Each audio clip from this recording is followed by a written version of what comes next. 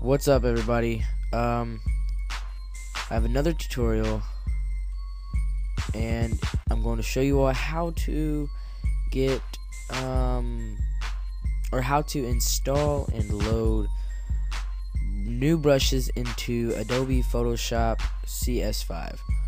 And here's what you're gonna do. I have two websites in the description for brushes. They're both really good, but I use myphotoshopbrushes.com. I use this one a lot more.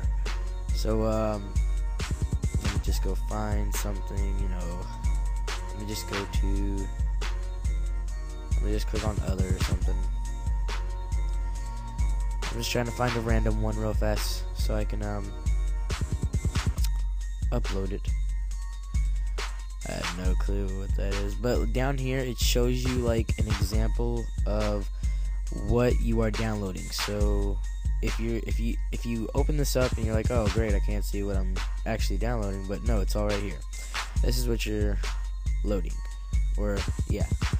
So click download, and once it has finished downloading, wherever you save it to, if you save it to your desktop, I recommend saving it to your desktop. It's easier.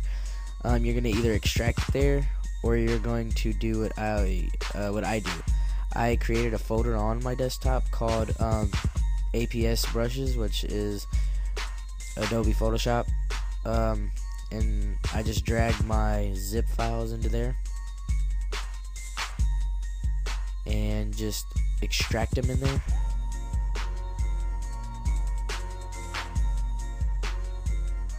So then just remember the name of it, Spacewater Brushes.